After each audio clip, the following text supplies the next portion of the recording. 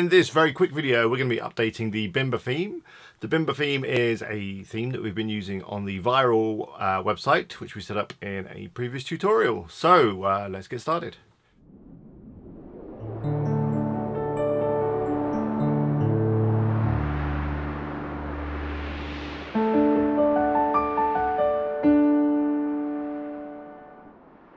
Hello, it's Alex here from WP Eagle. So we're going to be updating a theme today, the Bimber theme that we've been using on the Viral marketing website. If you're not familiar with that website, then I'll just put a link up now in terms of the video that I created where we go through setting up this wonderful Viral marketing website using this theme. However, you're probably watching this video because you've already got this theme and you're already running a brilliant Viral marketing website, and you've heard that there's a new version of Bimber out which has got some new features and other bits and bobs, and you're wondering how to update. So that's what we're going to be doing in this video. You are going to need to be able to connect to your website via FTP, so you'll need your kind of hosting login details for your control panel to hand in order to do that. But other than that, that's what you're going to need. So let's get started. Okay, so I'm over at labradorfeed.com, which is the website that's running the Bimber theme that we're going to be updating today. Now, the way we're going to do it is via FTP, and the reason for this is it's one of the safest ways to do it without risking losing any of your settings, which is obviously a bad thing. Also means if for whatever reason the new theme doesn't work, we can easily just roll back to the old one and not have any problems. So to be able to connect via FTP means you need some software and whatnot. Now I do have a more detailed video on this in terms of how to set up your FTP connection, which I will put a link up to now, and I'll put a link in the description. So be sure to check that out if you haven't yet connected to your website via FTP. I'm going to run through it very quickly now, but as I say, in that video that I've just linked to is a bit more detail in terms of how to do it.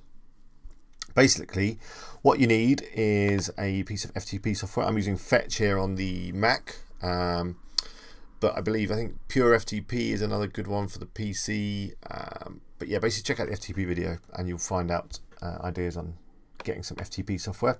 I've already got my FTP software, as I said, so I just need to enter my details. So the hostname is labradorfeed.com. Now the username and password are going to be the ones that you use to log into your hosting. So I've just flicked back here to my email. And you remember when we set up the website with HostGator, we got this information here in terms of username and password. So it's going to be these username and passwords that we're going to be using to connect to the FTP.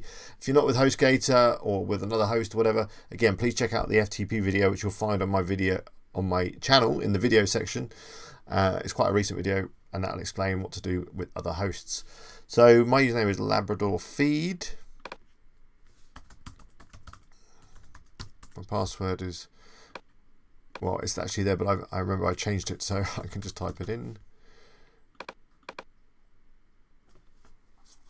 And now we're connected. So now we're looking at the files and folders that are actually what make up our website on the server. If we go into public HTML, then into WP content, and then into themes, we can see our themes. There's Bimber, there's Bimber Child, and if you set your website up following my tutorial video, you should hopefully be running the child theme, which is a good thing because it makes this slightly easier.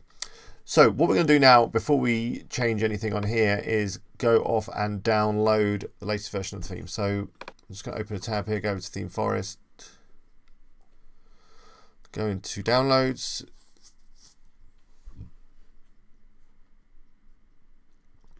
Let's just filter it by Theme Forest so I can find it.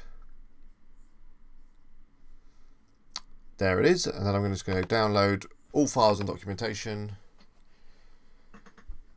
into downloads folders. Fine. Okay, that's downloaded. Let's have a look at it on the computer. It's a zip file, so what I'm going to do is extract that zip file, and then in there's a folder. Then in here we've got more folders and zip files, and we've got Bimber and we've got Bimber Child theme folders. Now what we need is this Bimber folder, and what I'm going to do is I'm just going to actually rename it to Bimber New. The reason I do that is so that I can upload it without having to overwrite the old one, if that makes sense. So let's go back into our FTP program. Then what I'm going to do is I've got this Bimber New. I'm just going to drag that, drop that onto the themes folder on my FTP, and that's just going to upload. That's going to take a few minutes. So I'll let that do that, and I'll do a quick edit. Okay, so that's all finished now. So now we've got these 3 folders with Bimber. We've got Bimber, the old one, which is that one. Bimber child theme, which we're not going to touch. And then we've got the new one that we just uploaded. So what I'm going to do is this old one, I'm just going to rename this one Bimber old. And then the new one I'm going to rename to Bimber. Then all being well, that should be done. So let's just go back into our dashboard. If we scroll down and go into themes, you see that we've now got 2 Bimbers. This is the new one, version 2.1. That's the old one, version 1.4. So what we just want to check is that the site looks all okay. Everything working as it should. All seems good.